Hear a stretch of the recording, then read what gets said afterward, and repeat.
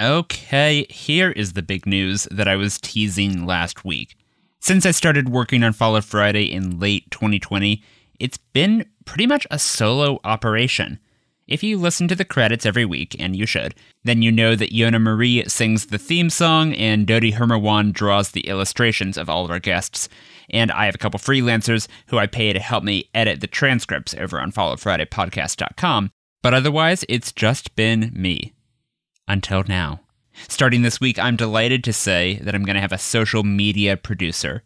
Ironically, for a show about social media, I'm not very good at keeping our social accounts updated, especially Instagram, which I neglect because I'm old and I don't have a personal account there. But all that changes starting today with our social media producer, Sydney. So please go give some love to Follow Friday Pod on Instagram. That's at Follow Friday Pod. Speaking of love, a huge shout out to our lovely patrons over at patreon.com/followfriday. Their donations help keep this podcast going, and they also unlock extended-length interviews with our guests.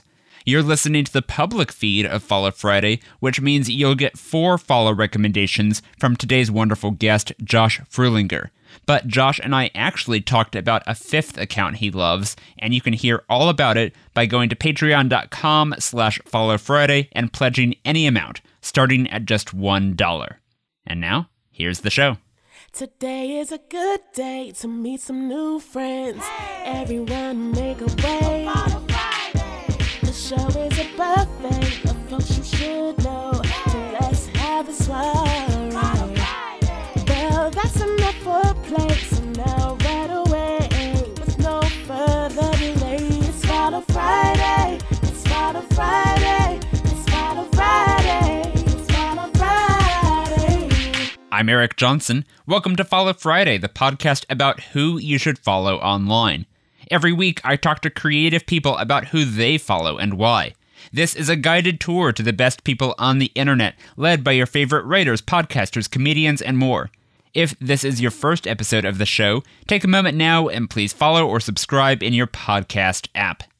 Today on the show is Josh Fruhlinger, also known as the Comics Curmudgeon. Every day, Josh plucks out the best of the worst newspaper comics and adds his own commentary at joshreads.com. He's also the author of the book The Enthusiast. You can follow him on Twitter at JFRUH. Josh, welcome to Follow Friday. Oh, thank you very much for having me on. So nice to meet you. You were recommended by a previous guest on this show, Alexandra Petri, and ever since then I have been reading the Comics Curmudgeon. I've been following you on Twitter, and I want to talk about Comics Curmudgeon to start. Tell me if this was wrong. I think there's 3 types of comics that you write about. One is comics that are supposed to be funny, but aren't. Then there's comics that are not supposed to be funny, but they are, unintentionally. And then there's the ones that aren't funny in any dimension, but they're doing something kind of interesting. Is that a good way of summing it up? You're the expert on this. How'd I do? Yeah, I mean, I think it's probably a fair breakdown of the different types. There are definitely ones that they're trying to be funny. And one thing that I really feel like I've learned from doing the comics is that humor is very, very culturally specific. And, you know, we often think about that in terms of, like, where you are in history or, like, different cultures. But even, like, within the U.S., just what different people and different subcultures think are funny is very different. So clearly the jokes written in the comics are for somebody, but often are not for me. So that's one way of looking at it. Then there are definitely ones like the soap opera strips that aren't supposed to be funny, but that are supposed to be... Like, they're very, phrase I would use, a sort of po-face some of the time. Like, they're very supposed to be serious, but I think that, like, the ultimate intention is to be kind of campy, at least in the year 2022. And sometimes there are ones that are just kind of weird and that, like, that are interesting and not amusing at a joke level per se, but definitely someone is doing something interesting with. I mean, I remember when I was a kid that I would read the comics page, but I would always skip over the soapy strips. I would just know automatically to ignore Mark Trail or whatever. Although I guess maybe to my detriment, Alexandra was saying there was a storyline involving smuggling drugs and fish. So clearly I missed out on that. Yeah. I mean, Mark Trail is definitely one of those ones that, like, if you start letting yourself get pulled into it, then you very quickly become, like, part of its world. I feel like all the soap opera strips are like this, and I feel like, I didn't really read them as a kid, but I moved to someplace. I moved to Maryland in like 2002, and the newspaper at the time had like a bajillion soap strips. So it was very that was when I got sucked in. Right. So since you started really reading the comics religiously, have they been consistently like this, or has the shift to more people consuming webcomics and other stuff online, has that changed the way the comics look or the way they are written? There's a few different answers to that question. I feel like there is a certain amount of, this is true in every creative endeavor, and it's not less true for the comics, that there is now a shorter circuit between you and your audience, which can result in some weird feedback loops. So in Mary Worth, there's one of her ancillary characters is this guy Wilbur Weston, who's this sort of short, bald guy who is irritating on a number of levels. And there was a recent storyline where Wilbur was on a cruise with his girlfriend, who he does not deserve, who had tried to break up with him because he got into a fight with her cat. It's a long story. Anyway, that's a classic Mary Worth bit. And Wilbur, I wouldn't call him an alcoholic, but he does have he is prone to self-medicating with alcohol at times. They were on a cruise. He got into a fight. They got into an argument, and then he got liquored up and fell off the cruise ship. And there was a long stretch of where people were like, Wilbur's dead. But it turned out he had just washed up on a party island after we got like a week of everyone mourning him. And then he got to show up being like, I'm still alive. And it still sloshed. Still sloshed. And so that storyline almost felt a little bit like it was baiting internet people who read Mary Worth, by which I mean me specifically and many of my readers. And so it was one of those things where, clearly I enjoyed it. It was a big moment in Mary Worth fandom, but it was definitely also, it sort of like makes you think about, it used to be that you kind of were just sending stuff like that out, especially comic strips, like you were kind of just sending it out into the world and got an occasional letter to the editor, but couldn't get the immediate feedback that you get from it now. And I think that does affect the way they're created. Now, I think some of the other creators are not online at all, and God bless them. Yeah. Like, I think they're just doing their thing and like not paying attention. I can't imagine that any of the people working at the workshops that create like Beetle Bailey or Garfield nowhere care what people say online about them. I was going to say, Beetle Bailey seems to be like the perfect example of a strip that is frozen in time. It's just, it has never, ever changed, right? Well, the funny thing is that's not quite true, but really, the way it has changed in time is like every, let's say like 6 to 8 years, they realize there's something going on in the world that they need to add a character to address. And so they do. And then that character just sort of sticks around exactly like they were when they were. So, for instance, in like the 50s, when the so-called rock and roll was becoming big, they introduced a character named Rocky, who was their like rebel without a cause guy.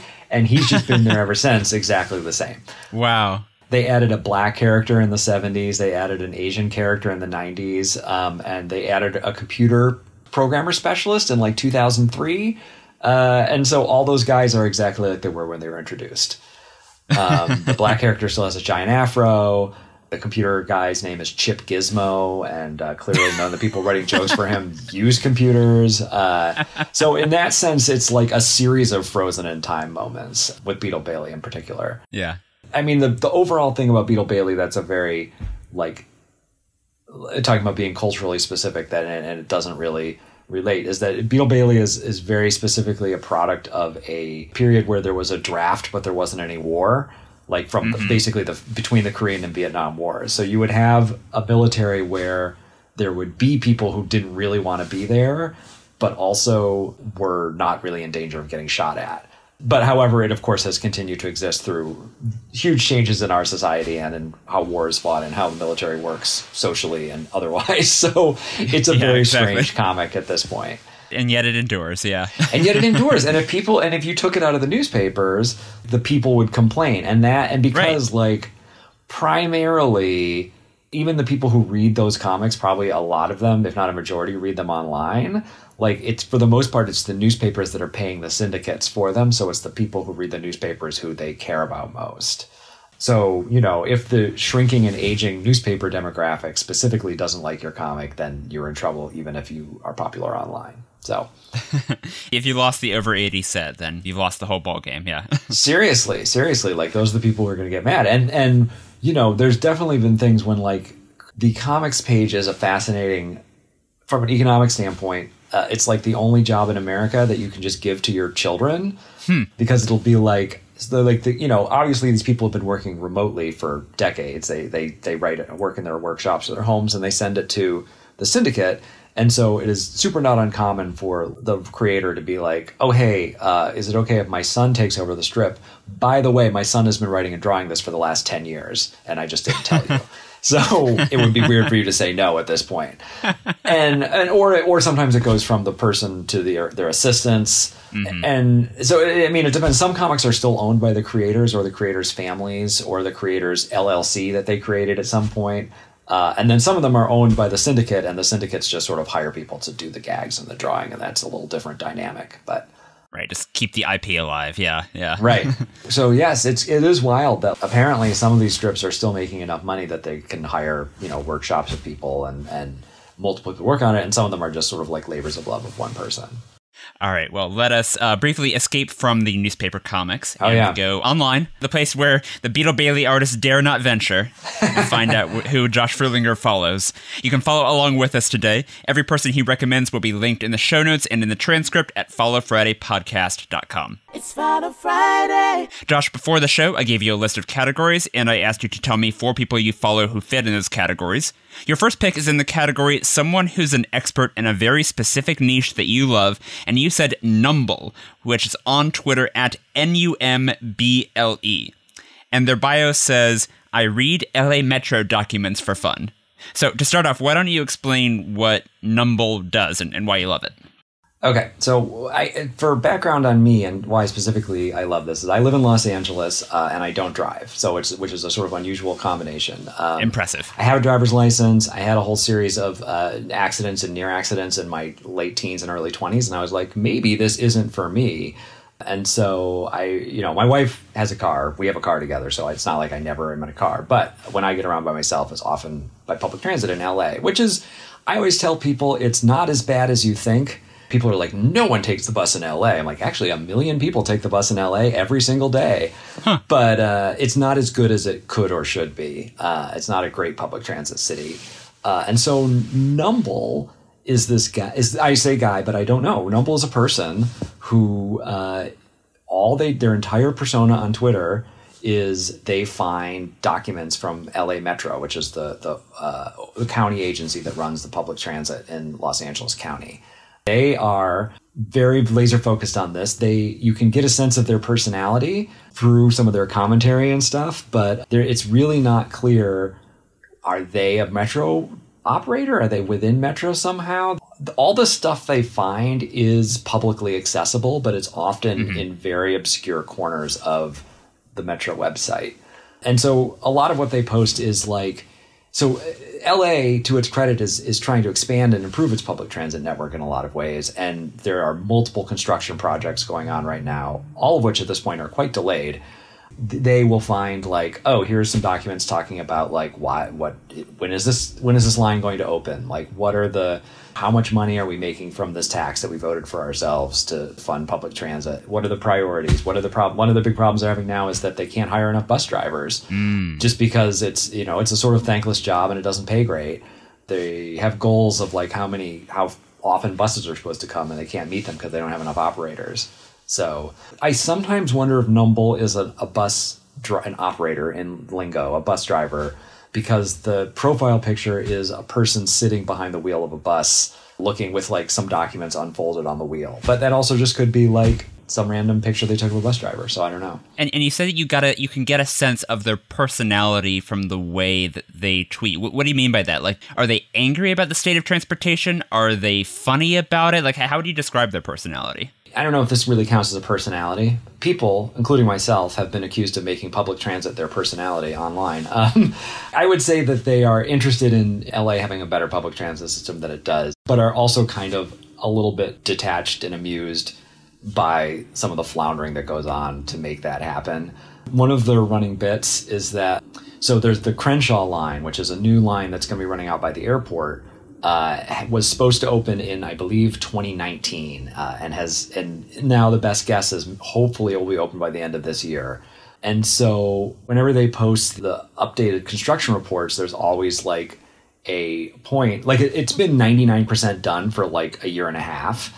And every report is usually, by the time it's made public, it's like a few weeks old. And so every report has like, we expect to hand it over to Metro for testing on this date. And then number will say is they did not hand it over for testing on that date, which is a fact. but the fact that they say it the same way every single time is now just sort of this running joke. Anyway, so that's sort of that kind of way. I mean, it's obviously like it's a person who I follow very closely and therefore feel like I know, but don't know anything about really. Like that's sort of one of the things I find interesting about them is how anonymous they are. Like when I started my blog, I actually didn't put anything about myself on it.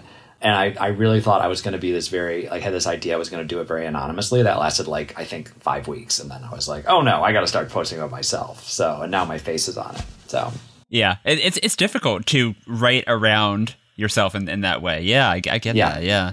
Mm-hmm. I'm up in San Francisco, and our version of the Crenshaw line is I just looked up the official name, the Van Ness Improvement Project. It's a bus lane. You know about this? It's famous, I guess. Oh yeah. I lived in the Bay Area years ago, so I sort of keep up on it. I keep up on the public transit worldwide, but you know that exactly. Yes. Yeah, this is a bus lane that they have been building for about 10 years. It's a lane of the highway painted red that, as of this recording, I don't think is still open to buses, but it's finally getting there. I think within the next decade they will have it. I actually read it's supposed to be opening by the end of the week, I think, or the end of the month. Pretty soon. Oh my God. By the time this podcast drops, then it may be open. Okay, well, my mockery will be in vain. You might be taking those Van Ness lines. What about the lines out to the Richmond, the Geary Street lines? Also, is a thing that's been working on forever. Yeah, I think at one point they were trying to build a new connecting streetcar line, and they built it pretty much all the way, and then they realized they had the wrong size railing, so they had to rip it all up. yeah, that's about right. Yeah. In my previous life as a tech podcast producer, I got to meet your mayor, Eric Garcetti, in LA. And he was saying at the time, this was several years ago, that he was talking about transit and he was really excited about the Hyperloop, Elon Musk's future tunnel project thing. Oh my God, no. I am telling from that sigh that you maybe are not the biggest fan of Hyperloop. No, I mean it is the thing that's. I mean, I could go on at great length about this to bore everybody, but like the thing is just like there's nothing about train technology that is difficult or hard or new, but yeah, it can move like thousands of people very quickly. And like, why do you want like the Hyperloop stuff moves fewer people? I don't think it's particularly cheaper to build. Like, there's just nothing. Yeah, I mean, and you know, they haven't even really built it. Like, Elon Musk was going to build one for the Las Vegas Convention Center. He ended up building a tunnel that Teslas drive through. It's a matter of like the geometry of like how many people can you move. I'm not going to say that like the way that we build public transit in this country works, because it clearly does not. The thing that's most frustrating is that, like, in Europe, they build it so much. Europe, a place that is not known for having, like, low labor costs or, like, low anything like that, like, builds it much cheaper.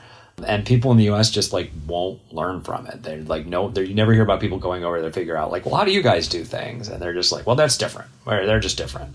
I got the chance to go to the World Expo earlier this year in Dubai, and we went to the China Pavilion where they were bragging about, you know, this year building 30 new high-speed rail lines across the country.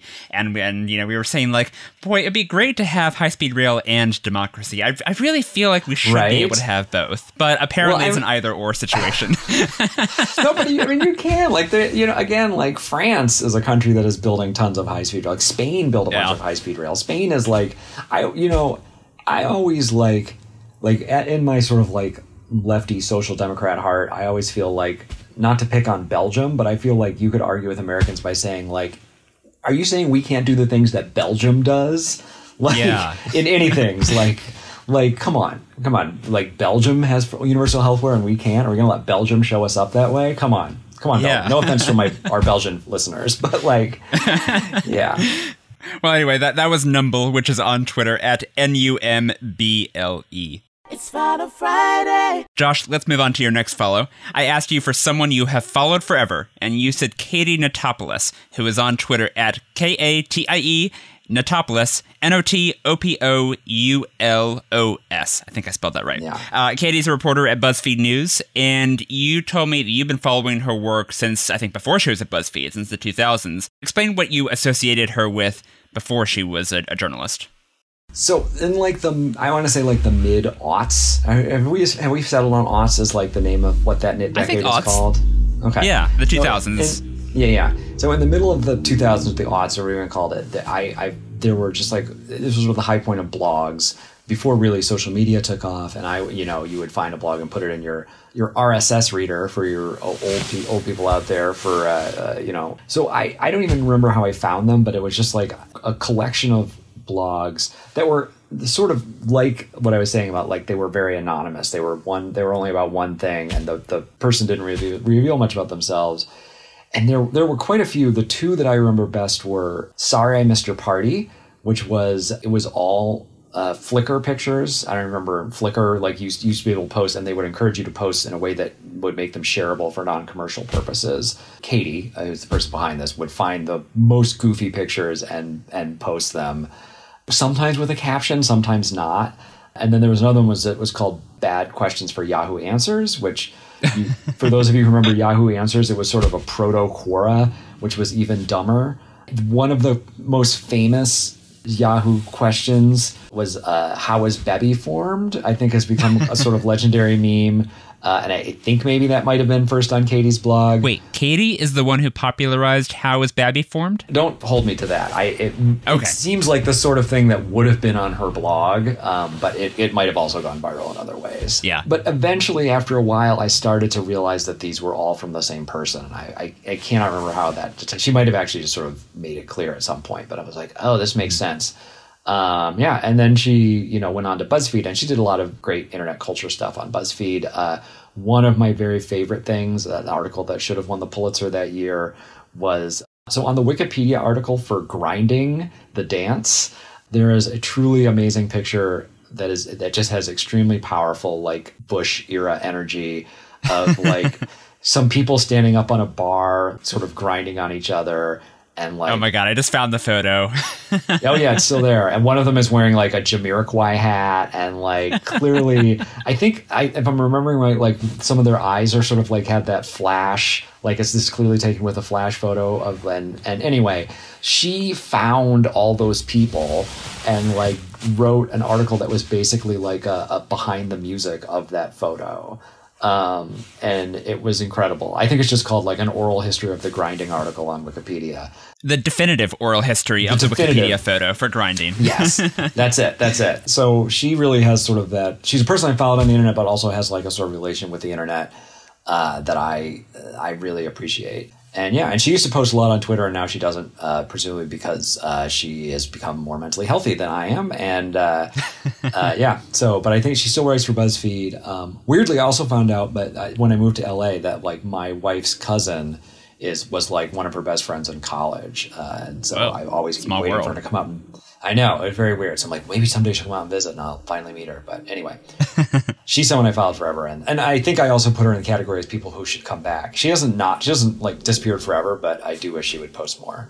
But, yeah. I get it. She's got other stuff going on. Some balance in your life. And I can't spend all day on Twitter, just 23 hours, right? Exactly. But no, I started following Katie later than you when she and friend of the show, Ryan Broderick, were hosting a podcast called Internet Explorer. Internet culture podcast. Yeah, you know it. I do know it, yes. And she and Ryan and their colleagues, they would also do these lists for BuzzFeed every year about the worst things on the internet of that year, which was... Oh, God. They were all very one bad. Of the best things. They were disgusting and they were cringeworthy, and it was expertly curated. I really was always impressed by her and her colleagues, what they were able to dig up online. Mm-hmm. Yeah. Are there any other specific projects or stories that you remember that the Katie's been involved with that really jumped out at you as like, oh wow, this is really important voice on the internet, stuff that you really liked of hers? I mean, that's sort of the high point. I feel like there was a couple times more recently where she's been like, it's not like, I wouldn't call it a stunt. It doesn't go far, but it's sort of like this. Like I remember when Facebook had their appliance where that was going to let you do video chatting through Facebook, and I think she might have done the glasses too. She basically was like, here's this thing everyone's been making fun of because it's terrible. I'm going to use it and tell you how it goes. And like, yeah. And she did it in a very interesting way of like simultaneously engaging with it like on its own terms as an object that you might use, but also sort of being aware of like the larger context of like Facebook being kind of a terrible company and like why on earth would you want to do this? Right. So I thought those were kind of interesting. The headline of her article, I think this is the review you're talking about, is I love Facebook's video chatting device because I'm drunk on dumb bitch juice. Yes, that's right. That sounds right. I think she might have done. I hope I'm not getting this completely wrong. Like she might have done one as like I love this and no one should use it. That might be another one. I think you're right. Yeah. But yeah, a recent thing that she tweeted that is right up your alley is she says, trying to think of a similar IP to Garfield that is so widely beloved, yet its actual canon, the daily strips, are so bad. I assume this is you probably have opinions on this tweet here, but full disclosure, I was the Garfield kid. I was the one in elementary school who had all the little collected books of Garfield comic strips. I was obsessed for many years, so I cannot take any moral superiority here. Well, the thing about Garfield that's interesting is that I do think it is a perfect machine aimed specifically at like 9 to 11-year-olds. Yeah, it's not for me. And I'm okay with that. It's like, I don't know how to describe it. It's like perfectly for like you're learning what sort of sarcasm is, and Garfield is kind of sassy and sarcastic, but it's still fine. I was on the bus the other day, and there was a mom and her son who was about 9 sitting in the seats in front of me, and he was reading a Garfield collection that like clearly was taken out of the library, and he had like several of them, and it warmed my heart that he was like, this is great. And like in 5 years you're gonna be like, Garfield's dumb and it's for babies, and then in 20 years you're gonna be like, Garfield was pretty good for me when I was 9. So exactly. Well, last thing I had written down here about Katie was that recently she's been doing a lot of reporting about cryptocurrency, NFTs, yes, Bored Ape Yacht Club, and a lot of other things that I'm sick of hearing about. But the harsh truth, though, is there's a lot of money flying around, a lot of big cultural players, so I kind of feel like I should pay attention to all this stuff, and I think it's good that someone like Katie is taking it seriously, is reporting on it. Are you following any of this stuff, or at least Katie's coverage of it? Yes, I'm actually minting my own coin based on Garfield. I'm going to drop this knowledge. No, I'm not. I'm following it to the extent that I can read about it to the extent that it makes me not recoil. It's probably something I should get over, but it just all seems so dumb and pointless to me.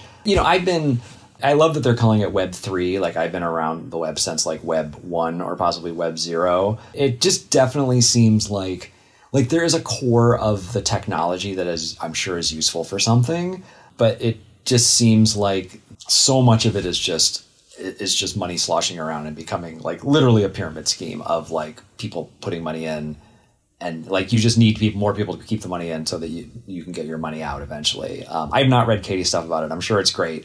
Just because it just makes me mad reading about it, and presumably I'm going to get a bunch of emails about this telling me how I'm wrong and or whatnot. But I don't care. Sorry. Good. Be brave. Hold that ground. Hold that fort. And that was Katie Notopoulos, who was on Twitter at Katie Notopoulos. We are going to take a quick break now, but we'll be back in a minute with the Comics Curmudgeon, Josh Fruhlinger.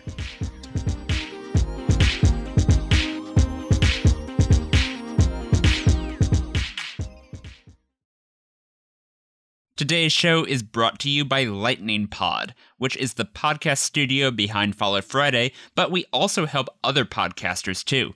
Whether you're starting a new podcast or you want help with an existing show, Lightning Pod can help you with editing, copywriting, website design, interviewing technique, improving your audio quality, and so much more. We've worked with everyone from solo creators to startups to huge established companies, so check us out at lightningpod.fm. That's lightningpod.fm.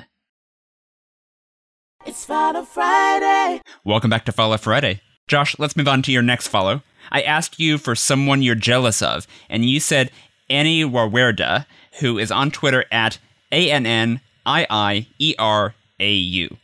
I had not heard of Annie before, but I could tell right away that I'm going to get hooked on a project of hers that she runs called Depths of Wikipedia. It's on Twitter at Depths of Wiki and on Instagram and TikTok at Depths of Wikipedia. And do you want to explain this project? Yeah, so Annie basically is someone who is a Wikipedia obsessive, which I very strongly identify with, and you know, it is not complicated. She finds the weirdest and funniest stuff and surfaces it and talks about it, and it's great. She has a very funny attitude, a very funny take on it. She does do some digging. I actually found out, it's not unlike Katie's deep dive into the grinding photo. Another very classic Wikipedia photo is the people on, I think it's the high five page, who are acting out the like high five down low too slow sequence. Right. Yes. She tracked them down, like it's probably like 15, 20 years later, and found out that at the time they were in a sort of ambiguous romantic relationship, and now they broke up and now they're married, and they reproduced the sequence for her on her TikTok. And so, oh my God. Yeah. So just to, in terms of like, you know, framing it as someone that you're, what's the word? How did you put it? Someone you're jealous of. So my friend Connor Listoka and I, for a while, had a Tumblr that was called Citation Needed. And it was basically every entry, it was like, we're doing this as a zero commentary bit. Like everyone was just like a quote from Wikipedia that was patently absurd. And it was popular for a while. We did some quickie, like self-published books out of it. But, you know, and then we sort of lost interest. So Annie is sort of doing Wikipedia, surfacing ridiculous Wikipedia content for the new age. And I am slightly jealous that she's the one who gets to do it, but also she's like very conversant in Instagram and TikTok in a way that I'm not. And so I'm very glad that she's doing it. And it's getting very popular. It's fun. So I'm in a Facebook group that is not related to her that's called Cool Freaks Wikipedia Club. That is kind of the same idea. Used to be in that. Yeah. Oh, yeah. And so I learned about her because a couple people posted things like a couple articles, and someone would be like, you're just copying what's on Depths of Wikipedia. So clearly she is an influencer within the Wikipedia obsessive community, and I appreciate and respect that. So this may be obvious to folks who, like us, who have spent a lot of time on Wikipedia, but maybe if you could, since you have some experience here, why do you think it is that Wikipedia has such a specific idiom or a specific tendency to get into these things that can be made fun of, if that makes sense? No, it can. So Wikipedia is, I sincerely simultaneously think that Wikipedia is a really valuable resource. In most cases is as good or better than what would have been in an ordinary printed Wikipedia, and also just has like almost limitless amounts of nonsense and insanity. It's like, it's kind of interesting. And I to my pet theory about it is that one of the biggest reasons is that there's no limits on how much you can have on Wikipedia. So it encourages people to be able to create articles about any topic they want, including topics that would not normally get an encyclopedic treatment, and then treat them with the seriousness that an encyclopedia deserves, even if the subjects themselves are strange or absurd. And so there's a certain kind of idiom to it that is a kind of very serious voice and scholarly voice that is captured with varying degrees of fidelity by different editors. Like some people are not good at it at all, but they're almost always trying, which is very endearing to me. That like sometimes they're working toward an encyclopedic voice, even when the subject matter is ridiculous. And even if they're not particularly great writers, you know, they're often doing what in their mind is a sort of ponderous and smart person voice, even if it doesn't really come across that way. And of course, a lot of them are pulling from what's in other Wikipedia articles, so it becomes a sort of like feedback loop of like, what's it like? Right. And of course, Wikipedia is full of drama because there's like deletionists and completionists. There are people who are very strict about like, I don't think this deserves a Wikipedia article. And there are some people who, you know, really think it does. A fun fact is that, I have a Wikipedia. I shouldn't say it.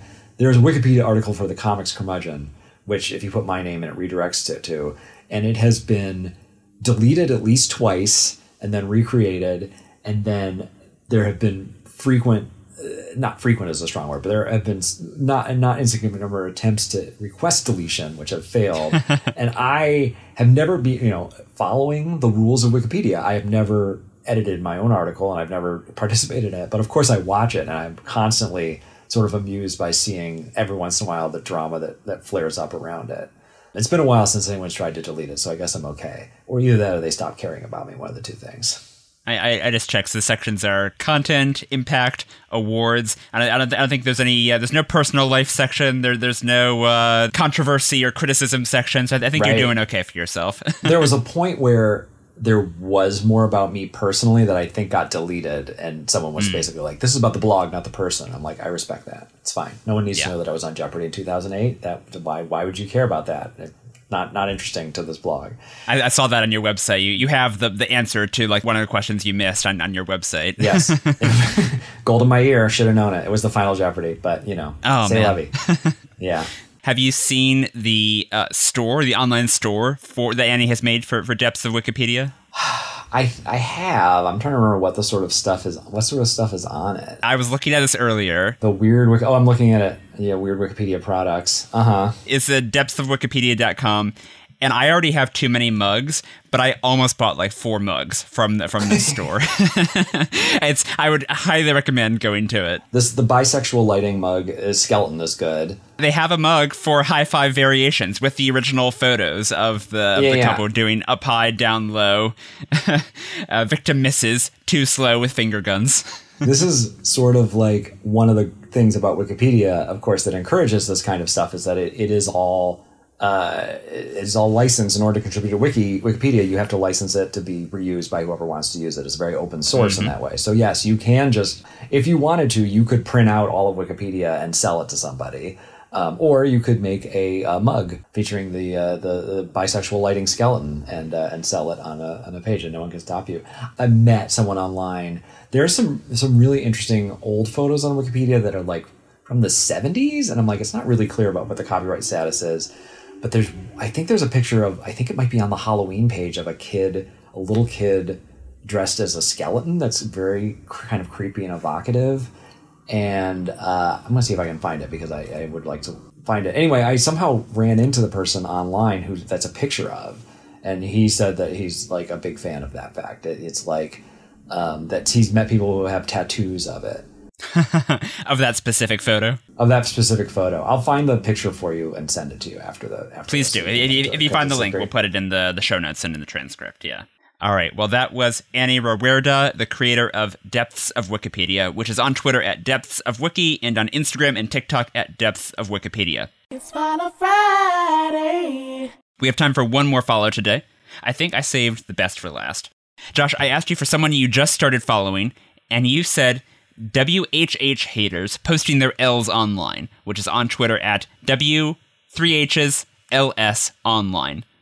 And so some context, if you don't know this meme, there's lots of novelty accounts about people's wins and losses, W's and L's, usually screenshots of those people winning or losing internet arguments, or maybe saying something that reveals their own shortcomings if it's an L.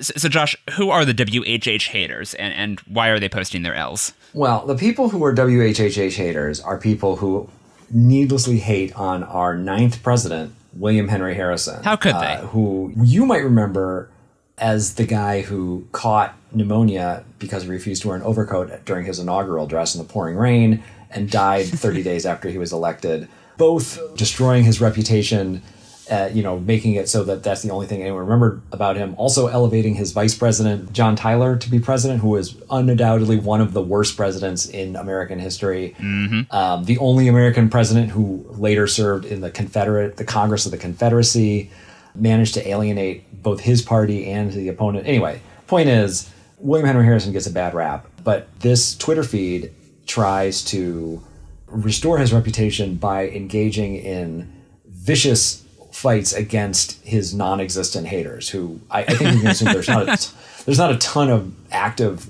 anti-William Henry Harrison haters on the internet, but he will definitely find them and yell at them, and also do a lot of memes about William Henry Harrison.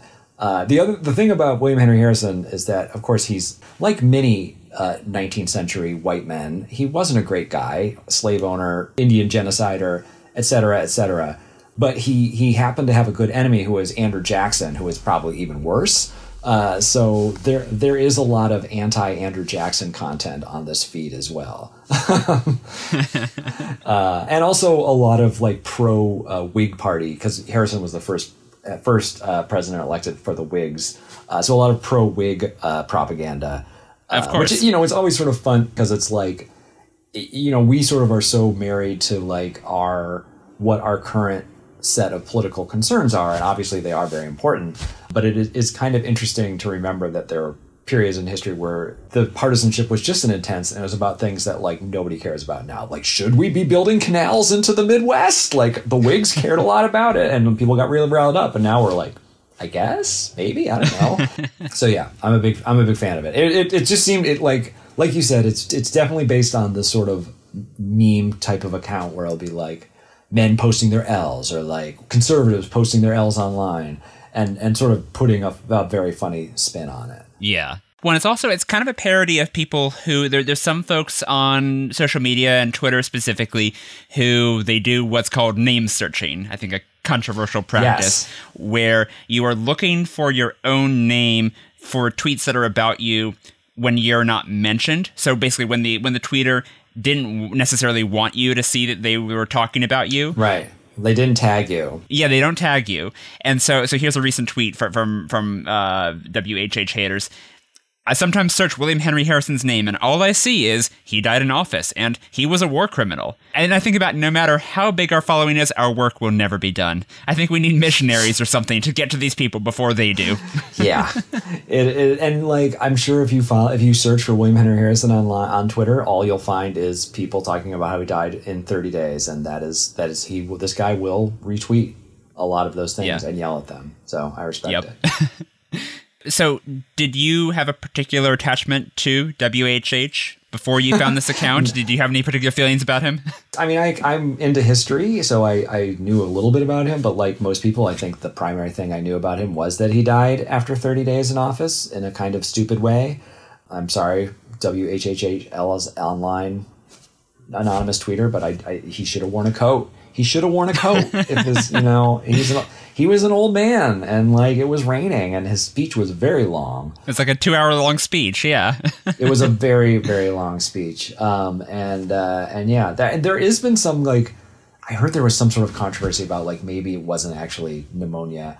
I have not followed this up, so I could be wrong. But anyway, the point is that, no, I didn't really think that much about William Henry Harrison before following this Twitter. And now I only think of him as in terms of like someone being mad at Andy Jackson, which I support, and also occasionally promoting Whig ideology, which I'm like, why not bring back the Whigs? I like canals. Does Ohio need more canals? Maybe. Only one way to find out. Start digging. Yeah. That's right. Exactly. I mean, canals, canal infrastructure is just the ancestor of public transit in LA. It's all connected, They're like the subways of the sea. Let's call them that. Yeah, exactly. There is, actually in Venice, California, the reason it's called that is because there were originally a bunch of canals that they built houses next to. Now almost all of them have been filled in, but there are still a few. Huh. Wow. I had no idea. But yeah, I like the meta joke of this account, which is just how everything can become an argument on the internet. Yes. As you're saying, they're digging up these tweets about people just making jokes and, quote tweeting them, putting them on blast. And I would hope that this may give followers some pause about whatever fights they are choosing to start online. Yeah. Like one of the things that he constantly retweets is there's a Simpsons where I don't even remember the context within The Simpsons, but they go to, I think they're maybe at Disney, and they go to the Hall of the Lesser Presidents, and and then there's a musical review, and one guy's like, "There's William Henry Harrison, I died in 30 days," and so he always will post like big accounts that are supposedly screenshotting this, even though of course they're not really. So he has one of like Joe Biden supposedly screenshotting it. And he's like, weird, I'm sure that's a coincidence. And then showing that like Martin Van Buren, Joe Biden is a Democrat. Oh my God, it's amazing.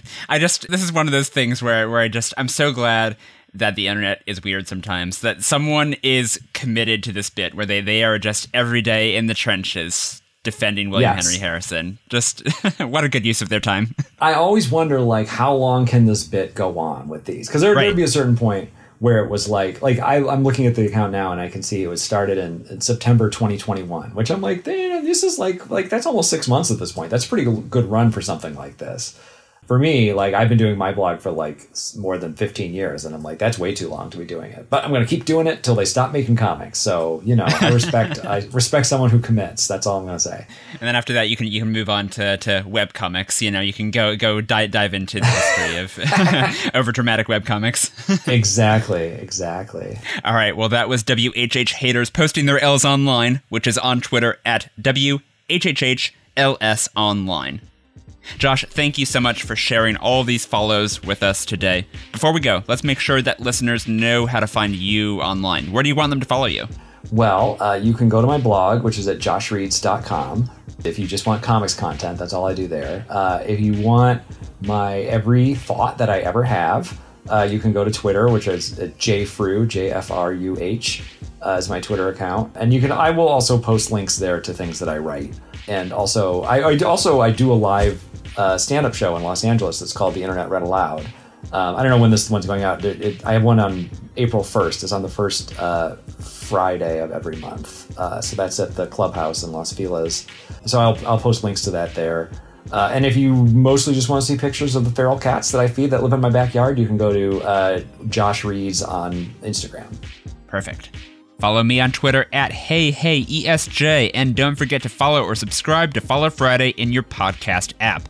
If you like this episode, then check out the past Follow Friday interviews with Broti Gupta from The Simpsons, Ryan Broderick from Garbage Day, and Samir Mezrahi from Zillow Gone Wild. Follow Friday is a production of lightningpod.fm, hosted and produced by me, Eric Johnson. Our theme song was performed by Yona Marie, our show art was illustrated by Dodi Hermawan, and our social media producer is Sydney Grodin. Special thanks to our Big Fry Patreon backers, John and Justin. Visit patreon.com/followfriday for an extended-length version of this interview featuring a bonus follow recommendation from Josh Fruhlinger. That's all for this week. This is Eric Johnson reminding you to talk about people behind their backs. And when you do, say something nice. See you next Friday.